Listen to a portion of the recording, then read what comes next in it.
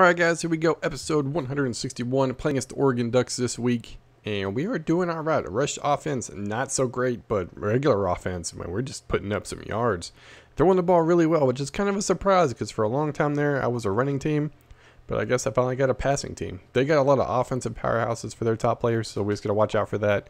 Luckily, with some injuries, maybe we don't have to watch out for that much. But right into the game, they, I think, end up getting a field goal on their first drive, so we get the ball now. 2nd and 7, nice little triple option, handed off to Richard for a huge gain. Huge gain, just running for days, 25 yards. 3rd and goal, drop back the pass. And I'll try to throw it in the double coverage, so I'll take my field goal, be happy with it. Got the ball back again, 1st and 10. And nice little counter play, I think. I don't remember what just happened. Do a little read option, run into my own lineman. Luckily, 85 gets out there and gets a huge block for us. Just got to outrun that speedy dude, number 20. Holy crap. Dive into the end zone for the touchdown. We take our first lead of the day, 10-3. So I get the ball now, right after the kickoff. Little run up the middle to James, and I'm going to make a big tackle and just get absolutely ran over. So much for the big tackle, and he is gone. Luke's not going to catch him, so I dive way too soon, doesn't really matter. So they instantly tie it right back up, so 10-10, not looking good for me in the first quarter. 2nd and 5, drop back, hit my tight end a little out route. Yeah, I just don't throw slants or post routes. Yeah, I can throw out routes or in routes, whatever. I do what I want. Hand it off to Jennings for the touchdown. We take back our lead, 17-10 in the second quarter. We end up getting the ball. I'm assuming they punt. 3rd and 5, hand the pass off to Bodge, who gets laid out. My gosh. 2nd and 2, and oh my gosh, this team hits hard. Holy crap, dude. My tight end just got laid out. So I'll just run it in. Jennings will run over people for the touchdown. He's like, I'll take an easy touchdown. Go by 14. They end up kicking a field goal. Give me too much time on the clock. Hit ballage on my little post route, flag route, whatever you want to call it. Sets me up pretty good. 2nd and 10, and I find Wiggins for the one-handed grab. Oh my gosh. Jeffrey looking sweet right there. So going into the half, we're doing pretty good. It's like 31-13 or something like that. Pretty dominating performance. The stats aren't that much different in all reality. I'm like 258 yards, 358 yards. They got 230. So maybe not. Maybe I'm putting up a better performance than I think. So I tried to throw my tight end route. I thought the guy was in his zone. He dropped back because there was nobody underneath and just picked it off for the house. That's what happens when you try to throw the same route over and over and over again. Mike Berry, one of their top players, picks it off, makes me suffer. So the ensuing kickoff, yeah, you know where this is going. This is going nowhere. I'm going to get tackled. That was a good return, though. My safety's a good returner, dude. I'm very happy with him. 1st and goal, drop back. This time hit King for the touchdown. Gets laid out again, but hangs on to the football. This dude's only a freshman. I'm very happy with my receiving core. And it's only going to get better. That's all I've been recruiting all offseason. Receivers, too. Receivers and tight ends. So 2nd and 2 now, drop back. And look at that. They leave McCutcheon wide open. You're going to play a zone, dude. I'll just throw it right after he gets past your zone. What are you going to do about it? Go up 45-20. Pretty dominating performance. 2nd and 10. Lobs it up to the end zone. And if it was real life, he would have put the ball over the pylon. It's a video game, so he didn't. 4th and goal. Has all day to throw it. Lobs it up in the air. Scott with a pick. Yes, sir. And luckily, I was still in the end zone. I didn't think I was going to be, but I was. 2nd and 2. Little quarterback keeper. And, ooh, tried to juke back the other way. Didn't quite make it in time. Odom did all right. So 2nd inches. I'm like, oh, I got this. Hit ballage for a nice little touchdown.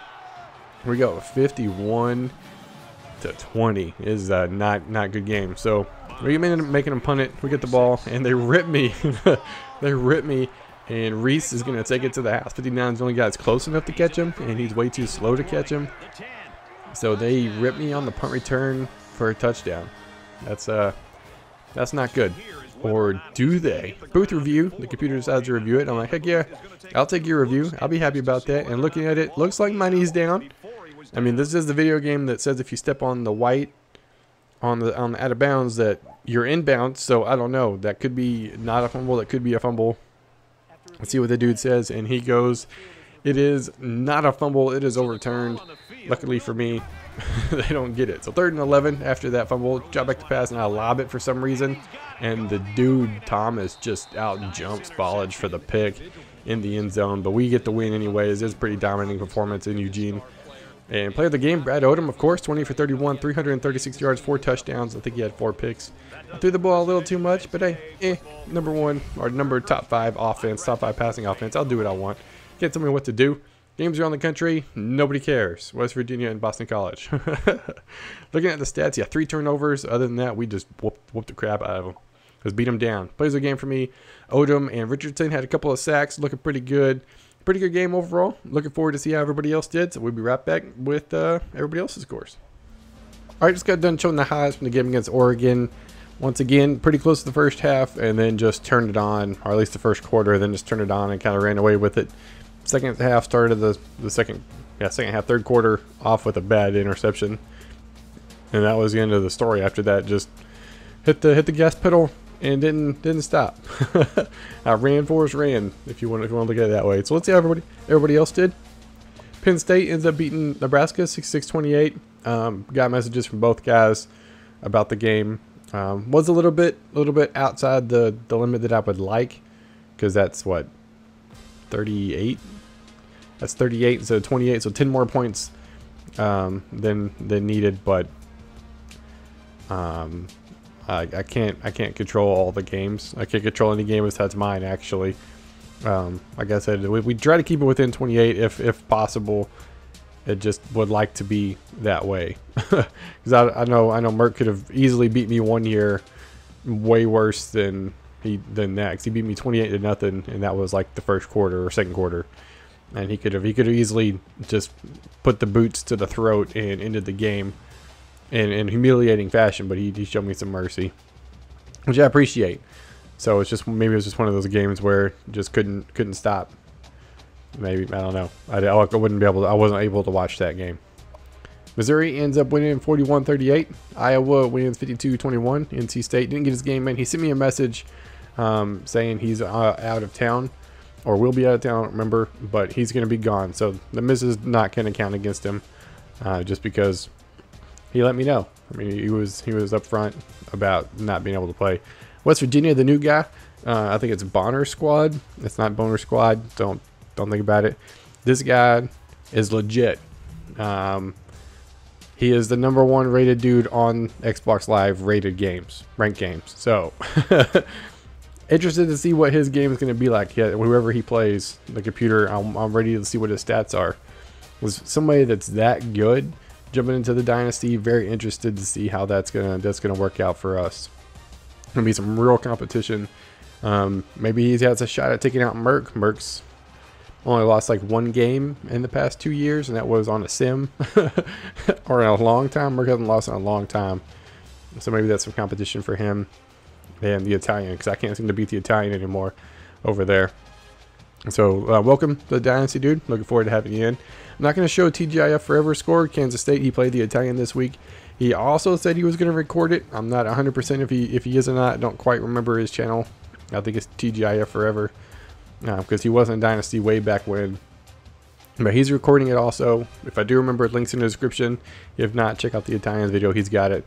So we're going to skip over him real quick. Kansas ended up not playing their game this week. I'm pretty sure he sent me a message saying he wasn't going to be able to play. Not 100%. So I'm going to assume not and say this is the first one on the road. Last week he set himself to autopilot, which was cool. But didn't get his game in. So sorry, you're going to skip past. You got to keep things rolling. We saw a Nebraska game. Texas A&M didn't get his game in. Sorry, dude. Going to skip past you. Mid-Tennessee State wins 35-28. And you want to see the Oklahoma State K-State game, make sure you check out the Italians channel or TGIF Forever's channel. Links will more than likely be in the description. So we're going to advance it and see what happened in the top 25, and we'll be right back. All right, just getting on with the advance. End up playing Colorado this week. I don't know if we played them last year or not. So hopefully we'll get a nice little victory here. I don't think I have anybody visiting. I think it's all next week. No, week 10. I don't. It's not next week. I think next week is a out of town game. It's week 10. So I'm playing USC, I think. I don't remember. But see how everybody else in the Dynasty did. Penn State is playing Rutgers. Not how they did. We already know how they did. Who they play this week. Missouri's playing Florida. Iowa is playing Michigan State. NC State's playing Florida State. West Virginia's playing Texas. K-State's got a bye week this week. Kansas is playing Oklahoma. Nebraska's got a bye week. Texas A&M's got a bye week. Mid-Tennessee State's got a bye week. Wow, all the bye weeks. And Oklahoma State's playing TCU. It was supposed to be a user game. TCU, like previously, no longer in the Dynasty, so should be a good little win for the Italian over there. Check out top 25, see what's going on. Whoop, too far. And bam. Number 3 lost. Wait, what? What the? I'm really confused. Number 3 didn't lose. Number 3 won and dropped back 3 spots. I guess because they only have 4 games and these other teams have 6 games. Wow. That's like some real life college football playoff system rankings right there. What the heck? Oh well, so they won. So we got 1, 4, 6, 7, 8, 11, 12. Wait, am I in there? I was going to say 7. Yeah, I was like, I moved up. Me and Texas A&M swapped. Okay. It's like, am I still ranked? Dude, me and him swapped, even though I got 2 less games than he does. It's really confusing. And then we have anybody else? Anybody else? And yeah, it used to be Mid-Tennessee State's almost ranked. There we go. NC State dropped out. They must have lost on the advance. But other than that, we're doing pretty good. Moving right along. Check out the conference standings real quick. We're going to run through those. Not look a whole lot at them. We're probably just going to look at the overall. So the SEC, well, I guess not. Missouri's got that side locked up as long as they win out. Texas A&M's got to beat Auburn, and they should have a shot for the championship. Sun Belt, nobody over there. ACC, it would be NC State, but he's having an off year. I think he posted a message saying he's just going to call this a losing season and move on because he's not doing so well over there. But Oklahoma State, K-State, West Virginia, Kansas, man, the Big 12 is like overloaded with users now. 4 people in that conference and only 1 champion. No conference championship, just whoever's got the better record. Big 10, got Penn State, got the east side. On the west side, Northwestern, the computer team that I used to be, dominating. They still got to play Iowa and Nebraska, so could be very well Iowa, Penn State. That's been how it's been when I was over there. I couldn't beat Iowa. Mid-Tennessee State's looking pretty good. They just got to win out their conference. They should be all right. Nobody in the MAC, nobody in the Mountain West. Pac-12. Washington, that's who we played last year. And in the South, it's me just dominating my teams.